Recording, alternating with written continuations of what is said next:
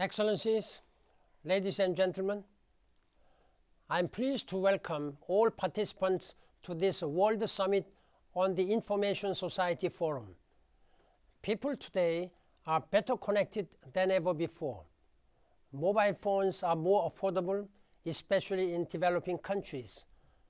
But we still have to close the gap so that everyone has access to information and communication technologies.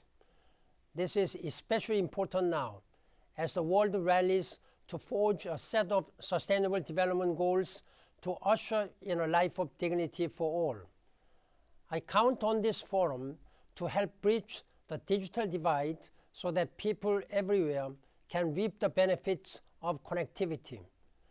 Let us empower individuals with these transformative technologies so that they can advocate and innovate for our common future. Thank you.